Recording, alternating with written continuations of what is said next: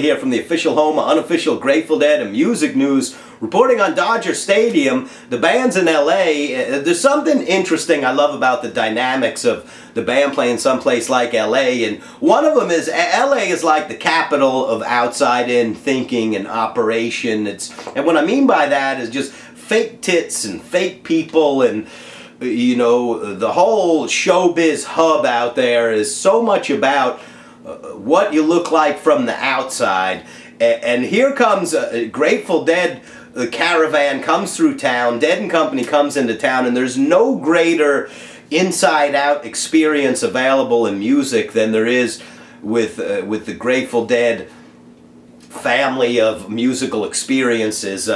You know, just constantly an inside-out experience, an experience that's always been based on looking at your insides, and people's merits being based on what's on the inside. And that to me was always one of the most attractive things about our community, was the prevalence of the inside-out thinking, free from external appearance or favor, and much more centered in what was at the core of a human. And anyway, when those two worlds combine, the potential for some incredible music and some real change in the people that are there to experience it exists, and that potential was realized last night. The band takes the stage. They started off with playing. They right into the deep end of the pool. We're not going to waste any time getting into this. We may waste some time getting started because it seemed like they were having some equipment problems early.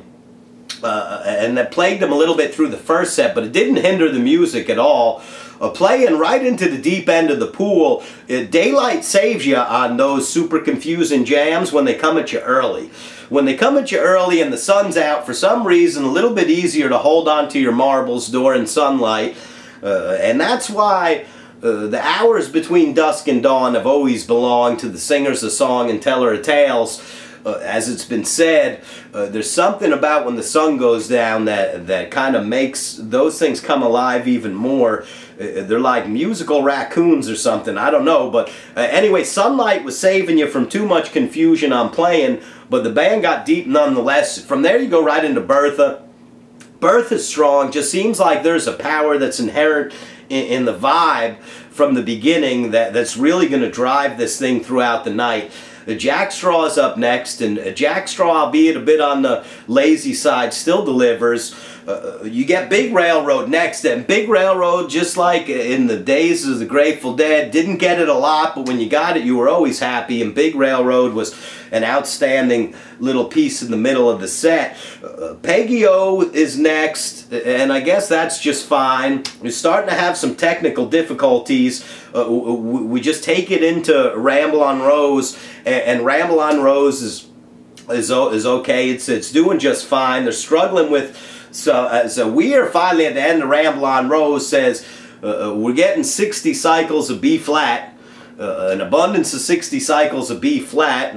Says something's fucked up, and we need to find out what it is. So it seemed like they would maybe take a break, and then sound people says, no, don't worry about it, we'll get things back together.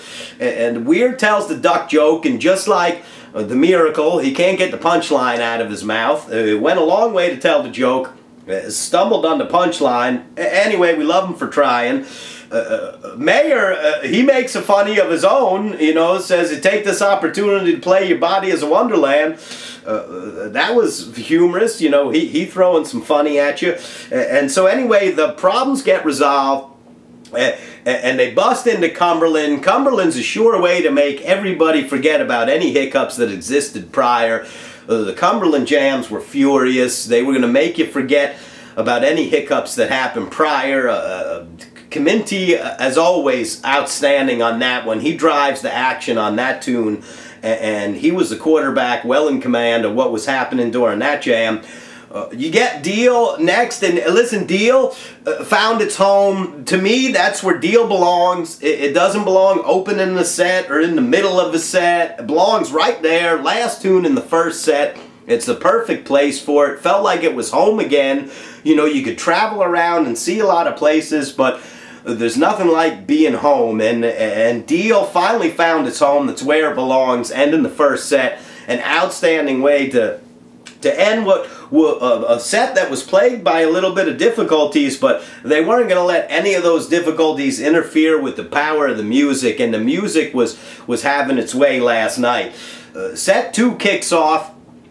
Listen, you get Sugar Smack Scarlet Fire.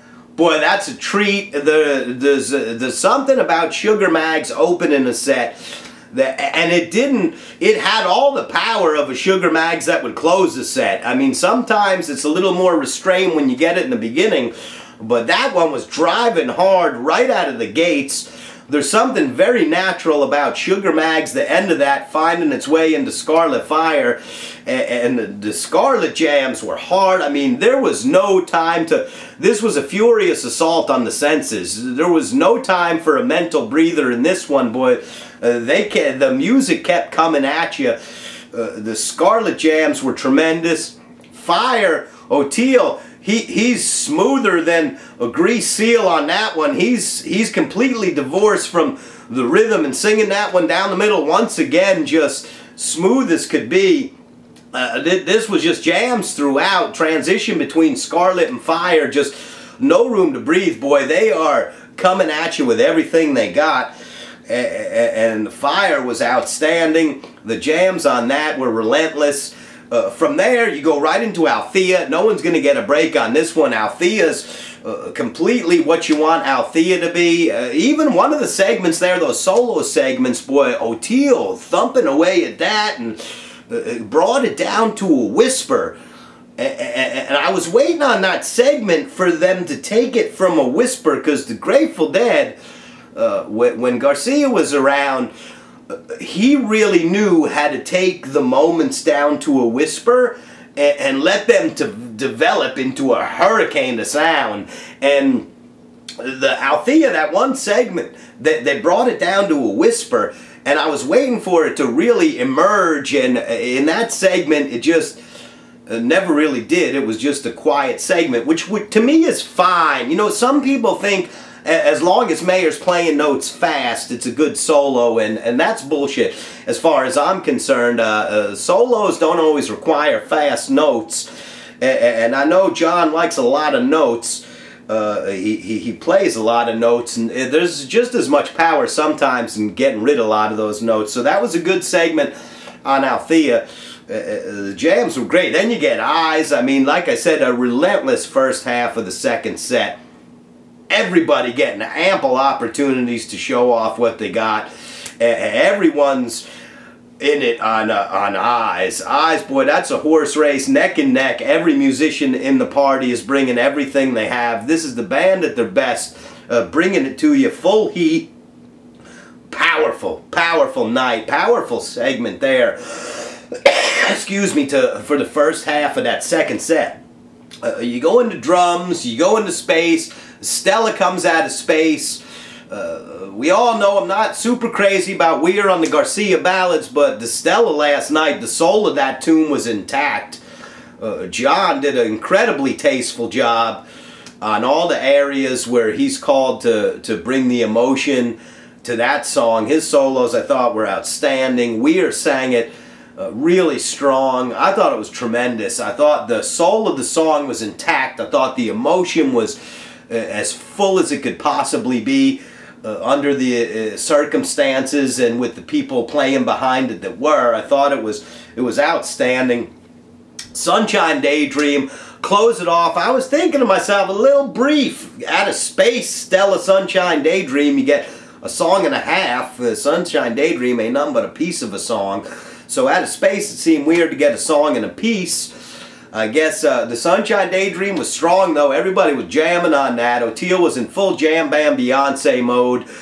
He was smiling like a teenager that saw his first titty. I mean, everybody's having a good time, where the whole band just knowing they have delivered the goods last night.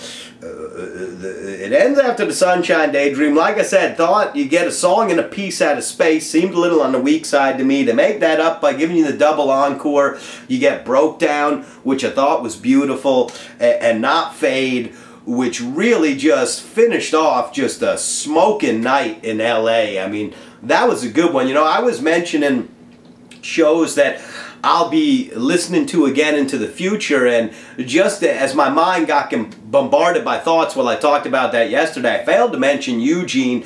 If you ask me, Eugene still wearing the crown of the best thing for me personally that we've experienced all summer. Eugene was the night for me, but LA was a great night. Dodger Stadium was tremendous. Right up there in the conversation with shows that people are going to be crazy about when we reflect on this summer tour. The band tonight plays in the secret lair.